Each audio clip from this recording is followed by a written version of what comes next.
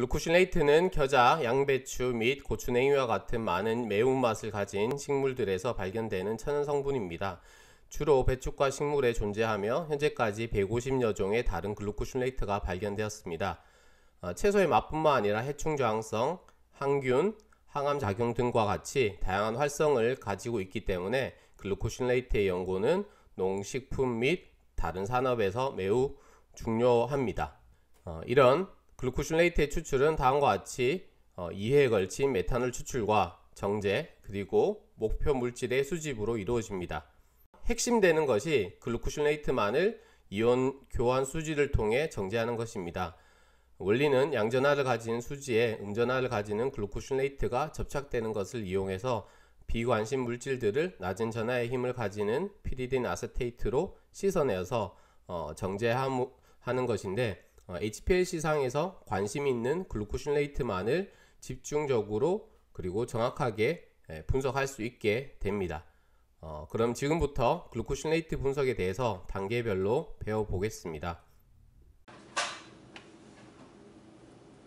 0점 맞췄고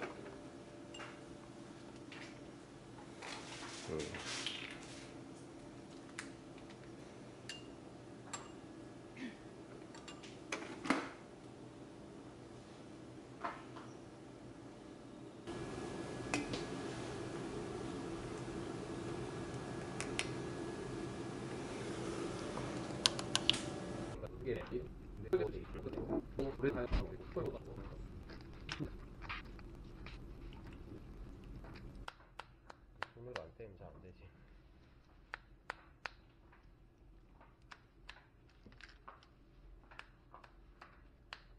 보고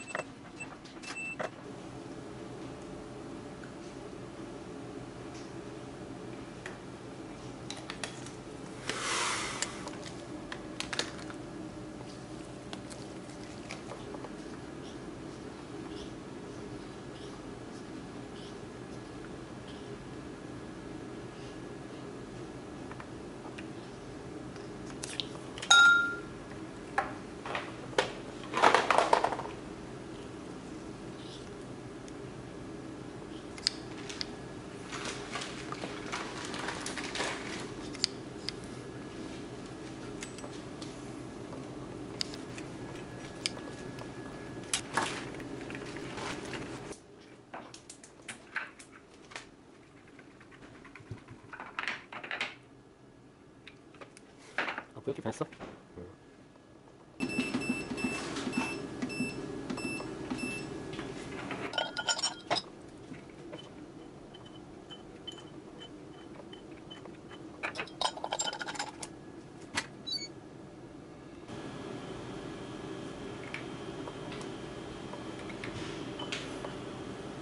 하나 보여줄래? 여기 별렛 생긴 거 조금만.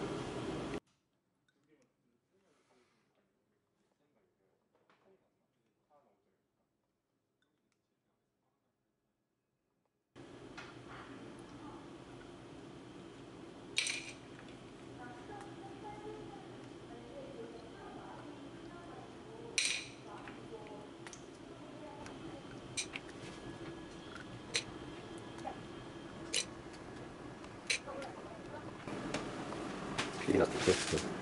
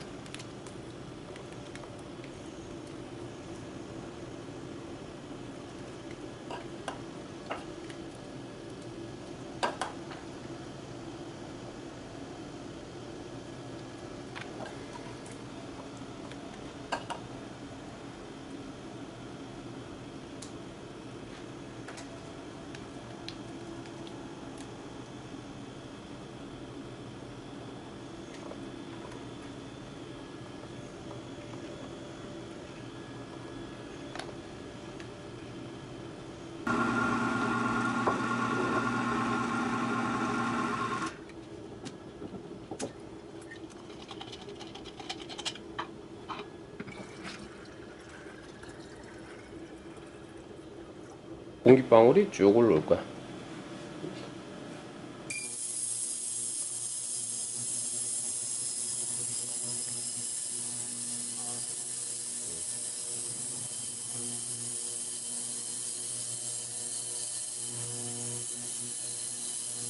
이런 버블이 있으면 아무래도 이제 여기는 별로 안 나온 것 같은데 버블이 있으면